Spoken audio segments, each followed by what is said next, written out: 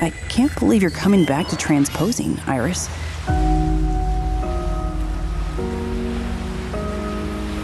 How long has it been? I know that Ghost Metropolis has been calling you. People have changed. It's getting harder for them out there. On the bright side, you won't run out of patience anytime soon. I guess the lost and suffering await. Let's cover your basics first. Identify what your patient wants and prepare adequately. You're dealing with their mind, so take care not to damage anything important.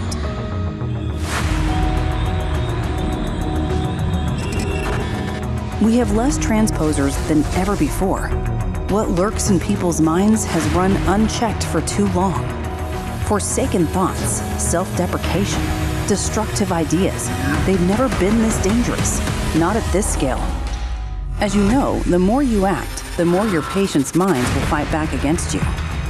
Your enemies will keep evolving, so avoid making a ruckus, or your patient's unconscious will reject you.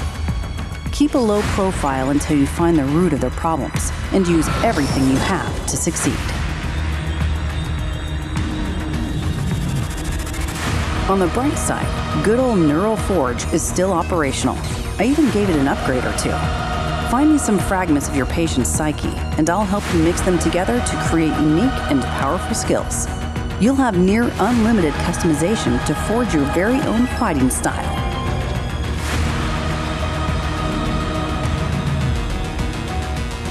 I've heard some folks are looking for a transposer along the river. Guess we'll have our hands full soon enough.